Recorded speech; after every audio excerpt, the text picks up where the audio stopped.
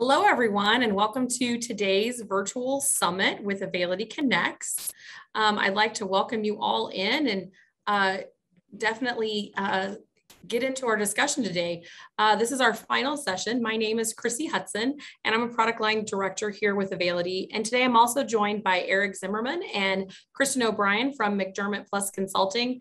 And we're going to dig into a discussion about payers and providers and what they should know about the No Surprises Act.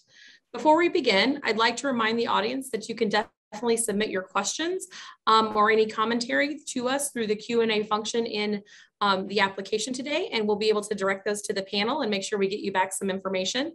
Now I'm going to turn it over. Eric and Kristen, would you like to tell me a little bit about yourself and your firm before we dig in? Sure, and I'll kick that off. Krisi, thank you, and it's really nice to be with everybody today. I'm Eric Zimmerman, as Krisi said, with McDermott+Consulting. McDermott+ is a subsidiary of McDermott, Will & Emery, the law firm, and we are a health industry specific lobbying, policy, and data analytics shop. And we've been working on behalf of quite a number of clients following the No Surprises Act and involved in advocacy around the No Surprises Act. And we are delighted to be talking with you all about it today. Hi, everyone. I'm Kristen O'Brien, a Vice President with McDermott+Consulting. Great to be here. Awesome. Thank you guys both for joining us. So I think a great place to start, as this is a very complex topic, is really with the big picture, right? So before we get into exactly what the No Surprises Act is, I'd like to talk a little bit about the environment that made this legislation possible and what it brought it to the forefront for attention today. Those of us who've been in healthcare for a long time, we've been hearing about transparency. We've been hearing about surprise billing and estimates for years, but now this seems to be getting a little more mind share and something has changed. So Eric, maybe kick us off and let me know why is this different? What feels different? Yeah, Krisi, I think you hit it on the head. I think we have the confluence of a couple of dynamics that have been going on for a while, maybe one longer than the other, and that is the push toward consumer empowerment as fed through transparency. And that's really a story arc that's been going on for, I would say, at least 15 years. You can date it back to when Congress and policymakers in Medicare started to really make a push toward value-based purchasing and sharing outcomes information with Medicare beneficiaries in order to theoretically empower beneficiaries to make more educated choices about their healthcare. More recently, we've had a push into price or charge disclosure, and there's been some rulemakings that have required hospitals and other healthcare providers to be more transparent with their charges. And now you see the next step in that story arc. And so that's a dynamic that's been going on for some time. I think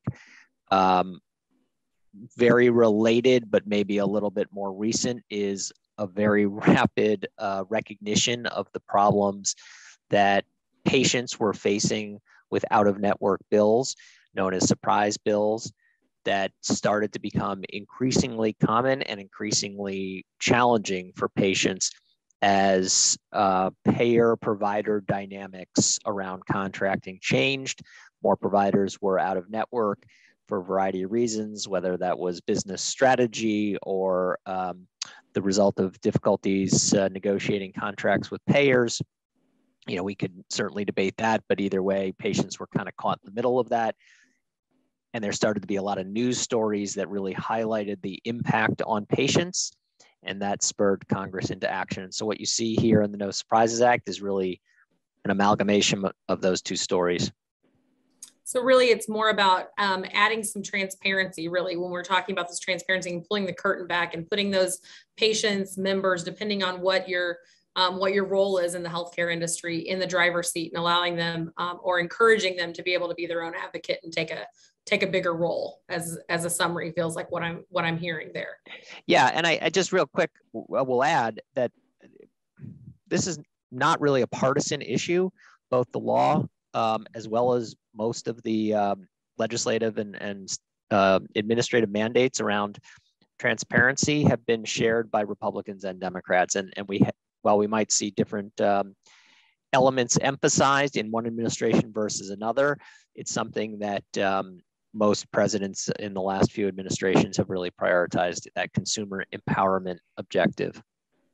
No, that's a great point, Eric. And it kind of leads me to a next question I'll kind of throw over to Kristen a little bit, is when we think of, you're saying it's a bipartisan effort. Well, when you look at healthcare, sometimes it can feel partisan between providers and payers, right? And there's very much there is overhead, and there is some administrative changes that'll be needed in both of those parties based on how this act is put together, right? So could you give us a little bit deeper discussion on what the No Surprises Act is and how that's applying to sort of both sides of the coin, our provider and our payer audience? Yeah, sure. Happy to do it. So exactly that. The law itself really touches on all major healthcare stakeholders, from payers, patients, to providers. And there's really sort of three main components to the law that's helpful to remember. So from the patient aspect, there is basically a series of consumer financial protections. And those answer questions basically around how to protect the patients from surprise bills. What's the scope of services that are covered? And in this law, it's very broad. It's not just emergency sort of services. It's not just air ambulance. It lends itself to other specialty situations where the patient believes it's in a network facility, but may also see an out-of-network provider. That provisions also answer questions about what the patient cost sharing amount will be in those situations. Then, as you mentioned before, there's this process for resolving the payer and provider payment disputes. So if we are protecting the patient, putting them aside and putting their cost sharing sort of capped at a limit, how is reimbursement work from a provider and payment perspective? And there the law really sets out a process. It's not intended to sort of always go to arbitration. The goal is to have the provider and payer sort of work it out first through a negotiation period. And if that ultimately fails, then they would move on to what is known as an independent dispute resolution process. And that's really the provision you probably are hearing most about in the news and the press, as again, that's really the focus of these two entities with very different views, the provider versus the payer, how they're going to reconcile that. And does the dispute resolution process sort of favor one versus the other? And we can get into more detail about that.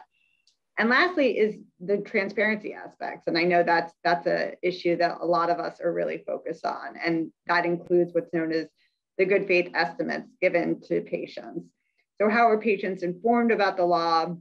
What are sort of price estimates that need to be given to patients in advance of scheduled services, and other efforts to improve transparency, including when patients can consent to out-of-network providers and rates. So it's a lot to cover, but that's sort of the overview of the whole act. Well, yeah, we've got some great time to dig into that. And I'll share, I was just at a sort of an industry conference and was speaking with some folks. And I think you make a great point, Kristen, in that this is intended to impact and empower sort of the entire industry to start to get on the same page for all this, and not just those large air ambulance bills, or not just sort of those very mammoth stories that we were hearing in the news that may have been what sort of pushed some of this legislation forward. And I think that that's where we can really come together and help our audience to understand that while yes, some of those very outliers are what first got attention, this has much broader impacts, and definitely will be something that we need to operationalize and get into the daily life of the healthcare system. So with respect to this particular law, right, it's October of 21. The law went into place. It's going into effect in January. It was passed, in December of the previous year. What does all that mean, right? Because we know there's been multiple rulings. Some are in final rule, some are in comment. For those of us that know enough about healthcare regulation to be dangerous, or just kind of are paying attention, what does that really mean of where we are with the law?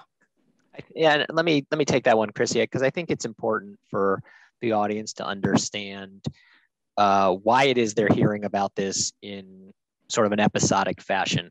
This law and the ensuing rulemaking process is a little unusual. And I think for that reason, some people who have been trying to stay on top of this may be a little bit confused as to what's going on. So let's see if we can parse through that and clear it up. For sure. So most laws, when they are enacted by Congress, they require some degree of agency action to develop implementing regulations to flesh out the details of the law. And I would say 99% of the time, there's a singular rulemaking that comes out from the responsible agency on that. And it's usually a proposed rule, followed by a comment period, followed by a final rule, and then it's effective and implemented. This one's a little bit different, in part because it delegated responsibilities to 3 different departments. The Department of Treasury, the Department of Labor, and the Department of Health and Human Services, because it was addressing elements of the Public Health Service Act, elements of ERISA and the tax code, elements of labor rules. And so there was, it's requires collaboration from 3 different departments. And it also specified in the legislation 4 discrete rulemakings with 4 different dates. Now, I will, I try to summarize that by saying that there was a fairly clear roadmap articulated in the legislation as to which aspects of the law would be described in rulemaking at what point in time. And the department seemed to have kind of deviated from that and thrown it all up in the air. So what I will say instead is where we are at this moment and what to still expect. So we got the first rulemaking July 1st, and that rulemaking dealt with what's called the qualified payment amount, or QPA methodology, which is a very central piece of this legislation. It speaks to the patient's overall financial liability. It plays an outsized role in the dispute resolution process, which we'll talk about. So that was the first rulemaking, and there was a comment period on that that has since closed. Now, on September 30th, you've got a second rulemaking, which has generated quite a lot of noise, and that one treats several aspects of this law, most notably the dispute resolution process between patients and providers and payers. But it also starts to articulate expectations around the good faith estimate and some transparency requirements insofar as they deal with patients and providers directly. Now, what we don't have at this point is some auditing requirements that are going to be very relevant for payers. Those are still yet to come. And we don't have the transparency requirements that require communications between providers and payers and then on to patients. And that's a really fundamental piece of the of operationalizing all of this. And in August, the departments came out with what's called an FAQ, a frequently asked questions document, which more or less said, this is very hard and confusing and we need more time to implement this. And so we are going to, even though this still technically is effective January 1, we are going to exercise what's called enforcement discretion, which more or less means we won't penalize you if you're not in compliance with the law until we come out with regulations. But I think it's really important to take away from all of this that all aspects of this law, unless something changes, we'll talk about that more a little later, I think, unless something changes, all aspects of this law become effective January 1st. And even though the department has said in a couple of instances that they're going to give providers and payers time to figure it out before subjecting them to penalties, you still have a compliance obligation, and understanding those compliance obligations is really what's key here.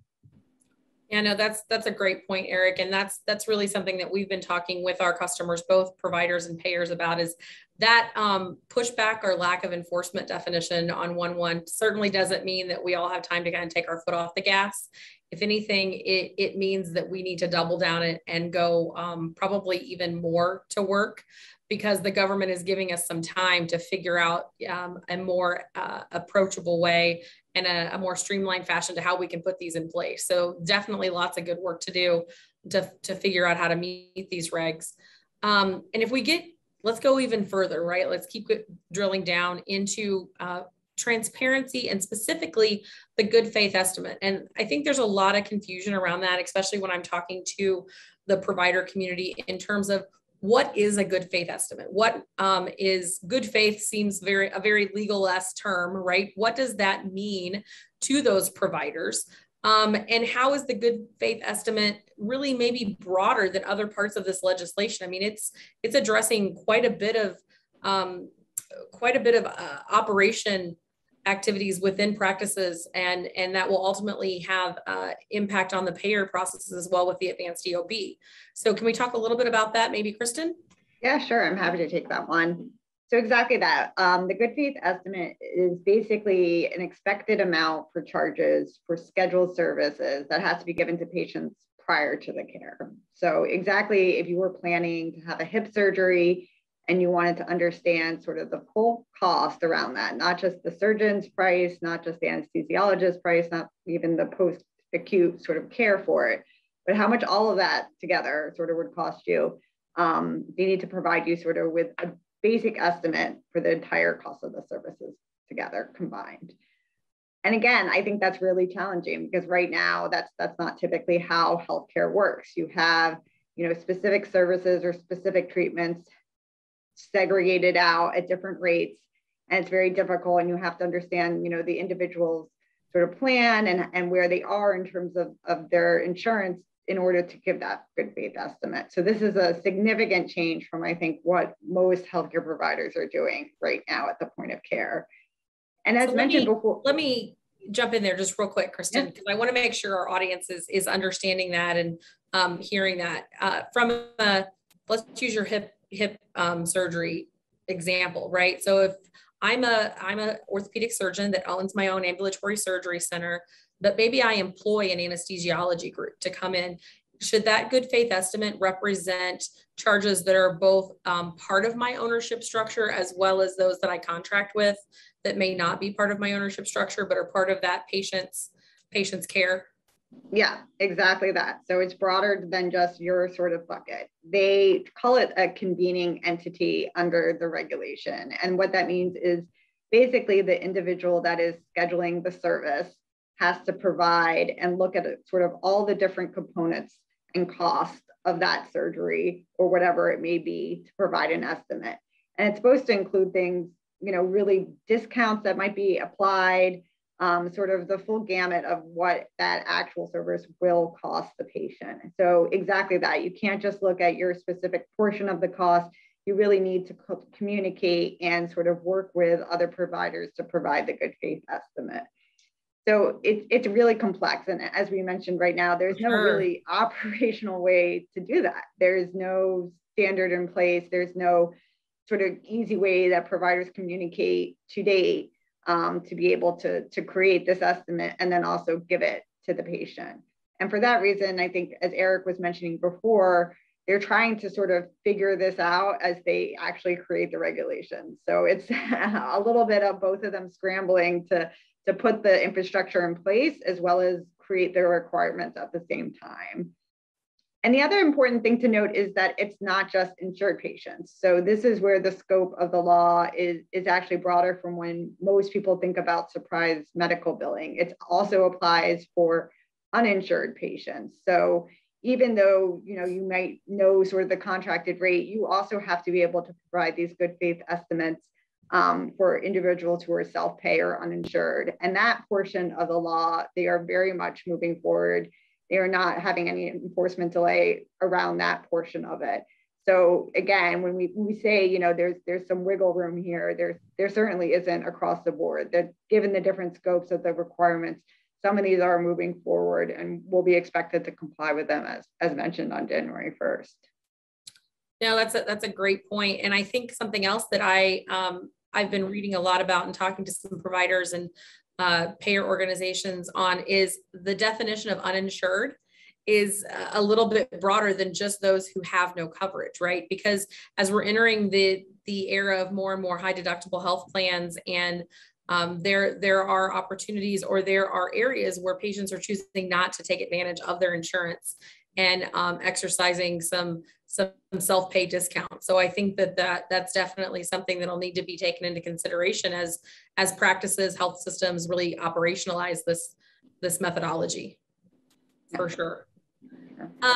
So that that leads us into, I would say, a thought that I've been having. You say, we don't know exactly how to operationalize this, right? So providers and health and payers and health systems, we've been coordinating care for quite a while across multiple entities on the clinical side. So you share information through various, interoperability in EMRs, and we're sharing orders and checking on our patients' health, but we haven't ever really shared financial transactions across any sort of standard. So does it feel, let's talk a little bit about, is it unusual for legislation like this to be passed without a technical mandate, right? So for example, HIPAA and ANSI 12 came sort of hand in hand, and they gave us a guideline. They didn't just give us a destination, they gave us a map with a GPS. Now I think we have a destination. We might have a compass. I've yet to find a map, and definitely not a GPS. So could you talk a little bit about why you think we're in this place? Yeah, definitely. So exactly that. It's kind of a chicken or the egg scenario, which one goes first. And so I think what policymakers are saying, should legislation lead and wait for standards to be available before passing the law, or does by enacting the legal requirements sort of push the development of new standards forward? And so previously, as you totally mentioned, with HIPAA and other requirements, they put those two together. They said, if we're going to do changes to privacy or security requirements, we need to have the standard developed or at least mentioned and ready to go. Where in this case, I think policymakers are saying, we aren't seeing the standards move forward by themselves or through, sort of their own process. So we're just going to push on it, even if it's not maybe ready for prime time. And as you mentioned, there is no standard to date, no standard transaction that would allow providers to convey charge information to each other. That is not developed, and a real critical component to this that is missing. Now, I think that what the stakeholders are saying is by putting this legal requirement down, it sort of puts the marker down and requires entities that like EHRs and other sort of vendors to really put their focus and effort on developing, either improving current sort of transaction standards or, developing new ones. There's always been this talk about sort of the interoperability space that standards can be developed quicker and faster. But the question then is, are you really creating an optimal sort of way of doing things, or is it rushed? Are you getting a standard that's not mature, a standard that, has a lot of variation and is one that could add complexity and administrative burden? And I think that's the real worry right now from sort of a technical aspect. I think they can push hard for these standards, but as a result of that, you may get a standard or dealing with sort of the infrastructure that's not really there. No, that's a great point. And just to note out to our audience, I'm starting to see some questions come in, and we're definitely going to do some Q&A as we continue here. So definitely get those questions in the chat. I know this is a very complex legislation, so we'll go through those as we keep going. And I think what we'll transition to a little bit is digging in a little bit deeper from an operational standpoint of putting processes in place to meet this legislation without the standardization there. So really, when you're operationalizing, it requires a lot of new administrative processes and communication from providers and payers. And like I said, we've been doing that on the clinical side for a while, but without those guide rails that Kristen, you were alluding to being clearly defined up front. So without that, how, Eric, how much ambiguity do you counsel your clients to have as they move forward with this implementation on January 1? Like, how buttoned up do we need to be? What are the questions they should be asking their own counsel, and really sort of digging into how aggressive should we be towards good faith? How right do we need to be, and how tight do we need to be on 1-1? Yeah, it's a good question, Krisi. And I think that my advice to clients when we're talking about this is get started now. You got to, at the very least, start to really understand, as we are talking about today, what's envisioned by this law, what's the overall objective, what are some of the parameters that we can glean from the statute, and what can we start to build so that we can pivot more quickly when we do have a little more clarity, as you're talking about. And I think there's a long way that stakeholders can go presently to be in a good position. So, for example, I'll point out two things. One is the statute is hard to read. It's impenetrable. I am not necessarily suggesting that people go read the statute, but if you're inclined, or if you have a good summary of the statute, there's a lot that you can understand about what the overall expectation is going to be of providers and payers, and what some of the parameters are around that, including some of the timeframes that stakeholders will have to make these communications. And I think you can start to think about where you have internal resources now that you're going to have to start building into teams to be able to operationalize this when you do have more clarity. But the second thing is, we do have the interim final rule that came out on September 30th that does provide clarity, at least at this moment, on how patient-provider communications are supposed to go. And there's a lot of parallels that can be drawn, or I think can be expected, between that patient-provider communication and what ultimately will be provider-payer-patient communication. And so while it's not perfect, and there's a lot of missing parts, kind of like building a puzzle with a quarter of the pieces missing, you can still build part of the puzzle and get a head start, and so that you're not as frantic when we do have that clarity. I think one other thing to take note of, and this is kind of coming back to the standards piece that you and Kristen were talking about, there's a lot of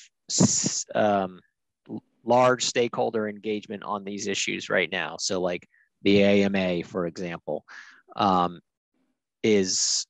AHA and the payer associations too, are very aware of what these challenges are, what the gaps are, what kind of structures are going to need to be put in place. And they are highlighting the challenges to the departments and making recommendations as to what kind of additional clarity needs to be provided, as well as what kind of latitude or flexibility the departments should be giving.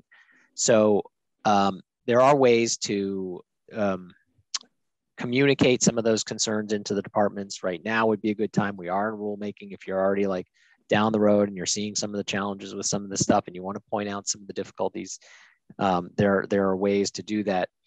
But I think, overall, there are steps that stakeholders can be taking and should be taking so that it's not as much of a mad dash when we do ultimately have the roadmap in place. No, that's a great place to start. And I think the key there is start somewhere, right? Like we need to start the conversations. We need to work on the plan, and it's going to take iteration, and being okay knowing that the iteration is going to happen. Yeah, sure, go ahead. Let me just add, and I think working with I'll put this in the shameless plug category, working with a convening organization that is enabling trying to facilitate some kind of standardization of communications and creates pathways for those communications that ultimately are going to have to happen between providers and payers is, one way to get a good head start on all of this. Yeah, definitely, for sure. And I mean, with that, HHS, as you said a little bit earlier, the regulation they said would go into effect 1/1 for insured patients with delayed enforcement, but we're going to have enforcement on uninsured. And we agree at Availity that the deadline is aggressive, but I must say I'm considered sometimes a worrywart, right? Like I'm looking, not always a glass half full person, but we are deeply concerned that delaying enforcement will give folks a sense of a pause, right? And move back some of the urgency that's needed. The reason we have the pause, in our humble opinion, as an organization, is that because the operationalizing this is going to be difficult. There is a lot of work to do, and it is time for us to roll our sleeves up with everything from the payers to vendors, to providers, EMRs, EHRs, PM systems, and work together.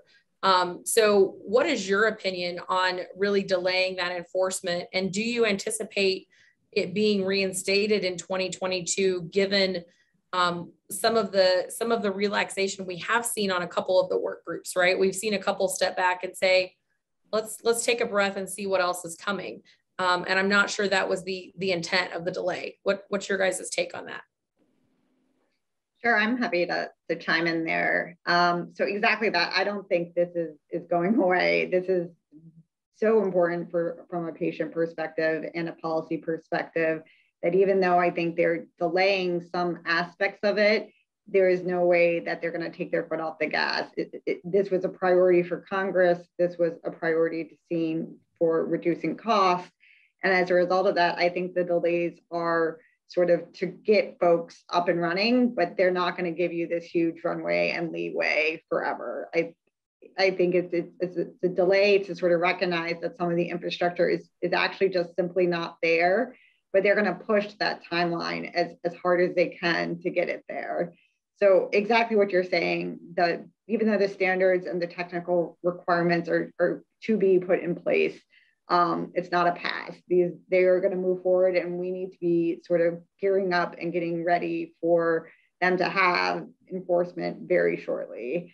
I think especially aspects of the law, they're sort of piecemealing it right now, but that means they are going to push through the portions of the law that they feel are ready for January 1. I think come January 1, certain provisions like the uninsured portions, the protection for patients, are likely to be in place, barring other outside, litigation or other aspects that we can talk about in more detail. But I really just think exactly as you mentioned that this is something that everyone needs to be very much focused on for the near future. Yeah, no, that's exactly where we're at, and definitely encourage the audience to kind of continue having those conversations. I was going to move into a question really about, we've been going through a lot and bubbling it up to what are some key takeaways, but we've had some really good questions come in. I think I'm going to throw those a couple out to you so that as we summarize, we'll get those in there. So the first, we do have a variety of payer representation attending our call today. And, there's been some conversation as well about notification of services and the advanced EOB and how that differs from the requirements under the good faith estimate, and really who's responsible for delivering what, right? Is a payer responsible for the good faith estimate? Is a provider responsible for delivering the AEOB? How do we all play together, not step on one another, and what is it really defined as? Sure, so I can start. So for insured patients, the providers will be in charge of transmitting the good faith estimate to the patient's health plan. And the health plan is supposed to use that information to create an advanced explanation of benefits for the patient. Now, it works a little bit different for uninsured patients. In uninsured patients, the provider has to send the estimate directly to the patient. So it really you'll have to sort of create two different pathways based on the patient's sort of insurance status. And that, yes, will require you to sort of operationalize different requirements depending on the patient. So using myself as an example, I work for Availity. We have Blue Cross Blue Shield of Florida as our coverage. If I go see my orthopedic group for a carpal tunnel surgery, as an insured patient choosing to bill that, my surgery group would need to notify or provide that estimate back to my payer so that they could utilize that, as opposed to with your interpretation, actually handing that estimate to me. Is that a fair summary as a working example? Yeah. Right, because the payer is, you might have all kinds of different cost sharing obligations and positions vis-a-vis your deductibles and copays and things of that sort. I will point out one thing that I found interesting in the rule that we just got that is related to this. Remember, the rule that we just got on September 30th dealt with provider disclosures to patients who are uninsured or self-pay only. Mm-hmm. But notably, even though the requirements for the good faith estimate, again, as I said, sort of parallel in a lot of ways thematically the advanced EOB process, where we don't have clarity right now. There's the same obligations in the statute about making certain disclosures. What the departments did, though, that I found interesting was they require providers to make disclosures about the availability of good faith estimates and not necessarily to provide good faith estimates. Now, I think practically speaking, the second you tell somebody who's uninsured that we could provide you with a good faith estimate if you would like one, I think 99.9% of the time they're going to say, yeah, I'll take that. But it's an important distinction and one that it will be part of your operationalizing. Thank you. Got stuck on that one.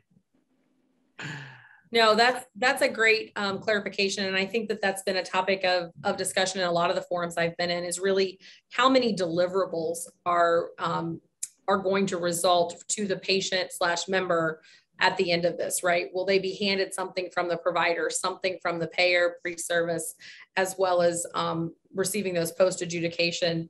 I know we have a lot of our provider and health systems thinking, how many things are we going to be truing up at the end, right? When we're resolving the services.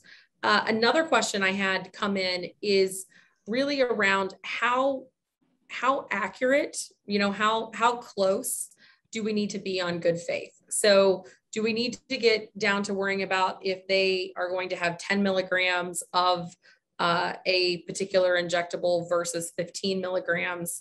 Or is it just that they will be having an injectable and we can do an average, right? So can we use things like average case rates that are around in the inpatient world? How is the industry talking about getting to that good faith estimate?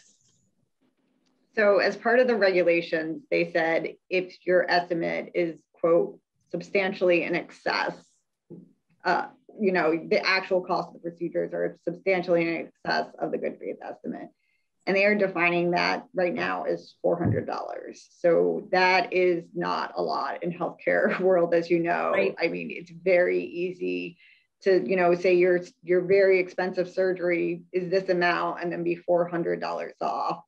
Now they allow, and you are able to sort of explain why your estimate may be off. Was it, the patient acuity was much more, challenging than you initially expected, or there was additional interventions that were needed, and you can sort of justify this, but that $400 marker is sort of where they are putting it at right now at this stage. And that is again, for this uninsured process that's moving forward. But I would just caution people that it's not a percent. It's not that you have a range and you're in a good steed area if you're in a range. It's really, they created a solid dollar amount, where beyond that, they're feeling that the patient would just be out of pocket so much that that good faith estimate would be unreasonable. And is that $400, Kristen, is that only on the underside, or kind of, do we have prices right rules, right? Like, so if we're estimating higher, is that cap there as well at the $400, or are there? So this would be like a patient would probably be happy if they received lower prices. So, yeah. I mean, you would probably be not taken through a dispute resolution process about having a higher estimate and getting a lower result out of it. Because that's sort of really the trigger for the patient to take you through sort of a more like process of like why they're paying this amount. So I would expect it only really to take effect when you're on the high cost side. But to your point, I think exactly that. Will that force some providers to say, we're going to be cautious and overestimate? And then does that create a problem of deterring patients, patient access to care? How does all that play into it? Right. No. And I think practically as well, look, as I say, with so many of the decisions in here, they weren't accidental. I think there's some strategic thinking that went into a lot of the decisions here. And by giving a bright line $400, as Kristen said, maybe that has the effect of motivating providers to say, we were actually, our charges are going to be $1,000 over the good faith estimate. Maybe we should cap them at $399 or $400 or whatever is is the is the safe zone there. So it may have that effect too. No, it's a great point, Eric. So the next question that came in, and then we'll move on a little bit here, is, I'm going to rephrase it slightly, but do we believe there'll be a requirement, or is there a requirement as to how the notification or the estimate should be sent, paper versus electronic? I'm going to broaden that just a little bit to the group and say, do we believe, as we continue to define enforcement, that a standard will be defined? So I know now we're not at a true standard. Do we believe that prior to defining an enforcement, do you believe a standard will be defined with your magic crystal ball? Yeah, magic crystal ball. I'm not sure they're gonna, like HIPAA, say this is the standard and say, it's X. I think they've been talking with vendors and health information technology experts, and some folks are saying, we might take different approaches. Now that is not music to a lot of people's ears that want a standardized process and that want things to be done very consistently across the board. But I think the departments are basically at this point saying, we don't have one specific standard to do this. We might leave it up to industry to figure out what's the best way, and then might have different approaches. So I wouldn't put my money on them saying we're going to select a standard and we're going to double down on it. Also, these departments are not sort of the experts in terms of healthcare standards. That is the folks that are involved in HIPAA and the people over at ONC. And to be honest, they have not been involved in this regulatory process. There's enough sort of departments already involved, and they have not been the ones sort of leading the charge and sort of also providing their insight to this, to these requirements.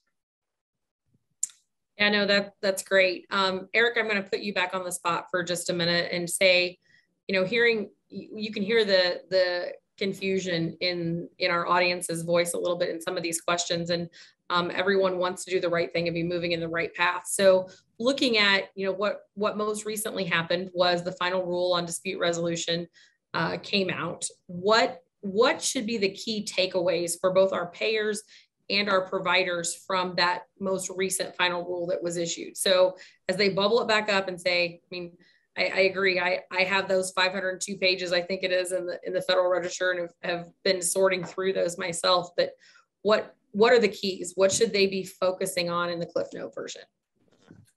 Well, I would say several things, Krisi. First of all, as you can hear us talking about, there's a lot that is clear, but there's probably a lot more that is not yet clear, that's to be defined. And even the elements of the regulations that they have defined, you can identify a lot of ambiguity, a lot of uncertainty in that.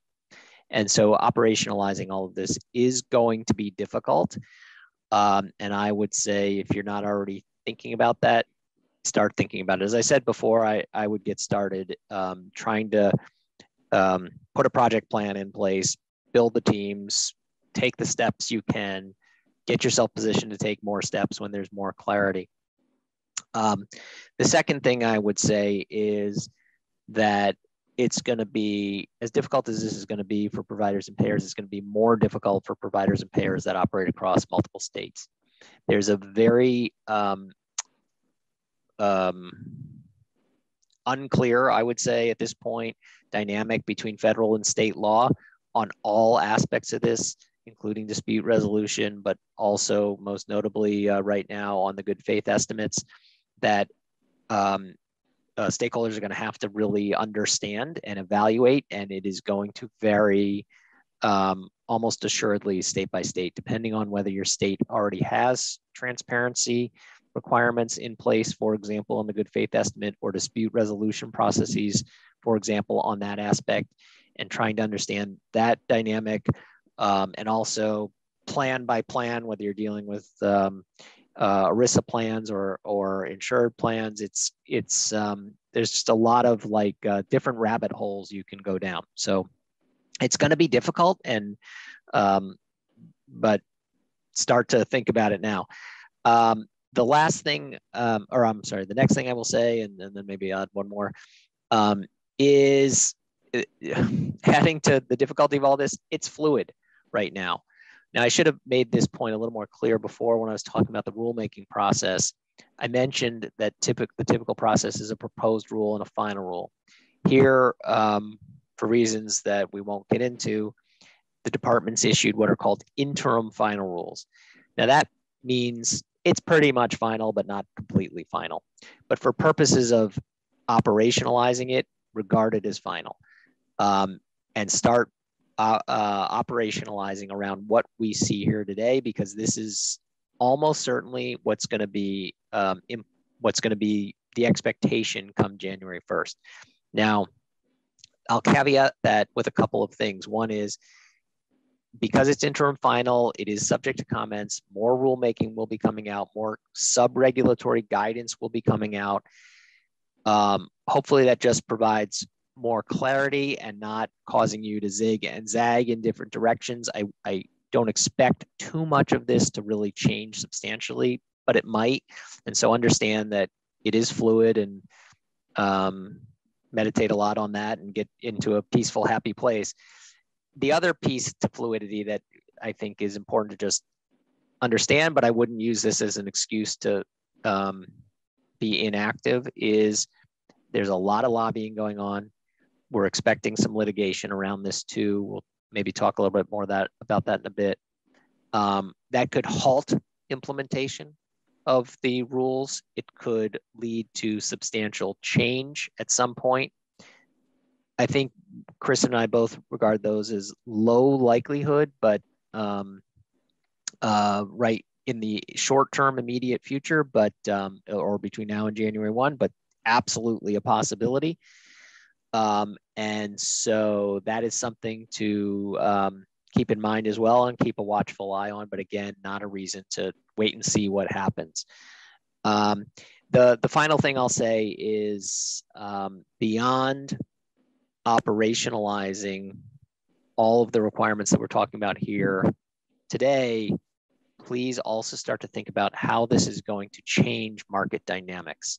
I think there are a lot of downstream consequences of this law that are going to affect payer-provider contracting conversations that are yet to come, and we're starting to even see some of that in the marketplace right now. And so in addition to building the teams to simply be compliant with this law, you also should start thinking strategically about what does it mean for your overall objectives and strategies, and do you have to rethink and recalibrate some of those strategies in light of this? Yeah, definitely far-reaching are the results of this as it continues to grow and evolve. And I think that the strategic conversations are just as important as some of these operational conversations, right? So we've got to figure out what we're doing in the mean term, but definitely for the decision makers in our audience and those that are planning for, what does the next 3 to 5 years look like? I think we're going to see this as something that's influencing where the pendulum is swinging for sure. Definitely a theme of some questions coming in. So I'd like to dig into a little bit of how is out of network coverage, how does that impact the way that this regulation should be interpreted? So when you're talking about uninsured or self-pay patients, those who are out of network, do they at all follow into that definition is the first question. And the second is a more specific question on when you have a narrow network or carve outs where certain products or providers may be excluded from coverage in your plan, does that then make that patient quote unquote self-insured for those particular services? So maybe I'll take lots of stuff there. First swing at this. So on the first part, I think that Krisi, if I understand the question, this is where it's important to kind of come back to that. This rule has maybe two major thrusts. One is trying to protect insured patients from certain financial liability when they're out of network, and there are those aspects really apply to insured patients and out of network services. Mm-hmm. And then there's the transparency pieces that are going to apply more broadly, and as we've been talking about, apply to insured as well as uninsured patients, and understanding those dynamics. And on the question about if you have carve-outs, that's a good one. I've not thought about it before. I could posit that the provider in that instance, if the service, well, there's a whole like coverage element to this too, which we could get into, but I think in that instance, if they're carved out for a particular service, then they're out of network for that service, and the out of network elements apply. Yeah, it is a little bit of one to step back and think about, because, and this just is demonstrates how complex the healthcare system is, right? So what can feel very straightforward on the surface, as we start to unwind the spaghetti bowl, there will always be little pockets we've got to dig in and kind of roll our sleeves up and figure out, what does it actually mean? So Kristen, another question that came in, and I wish I could give this individual an answer I think they're hoping for, but validating that this does have to apply in an ambulatory or an outpatient setting as well, and not just for with physician practice, and not just those that are in an inpatient or a health system setting, correct? Yeah, it's not just inpatient. It is defined sort of facilities, but facilities include hospital outpatients, and even broader than that. So yeah, it's not just those that are in a brick and mortar hospital. And so yeah, you have to sort of view it from a much broader scope. Okay. No, that's great. And I think we've had some really good discussion today. And I know we have the audience now is thinking they're hearing all this, right? We know we've brought some clarity, but we're hopefully also doing a little bit of a call to action in terms of what are the next steps. So Eric, Kristen, what would be your recommendation to those that are sitting in the planning seats as well as the strategic seats at our health systems, our provider offices, our payer organizations? What should we be doing next? Who should we be talking to? How can we make a difference tomorrow by what are the conversations we should start? So maybe I'll start on that, Krisi, and I'll say we've alluded to this a couple of times that it's a fairly controversial rule. Some of the choices made by the departments are perceived to be inconsistent with the statute or inconsistent with the intent of Congress. And I mentioned how this could be this could alter market dynamics, and I think there's as a result a lot of concern about what this could mean, particularly for providers going forward. And so there's a lot of talk, or let me put it differently. There's a lot of lobbying activity that's going on right now. Stakeholders on all sides are addressing members of Congress, either requesting changes or urging them to stay the course with the choice the departments have made.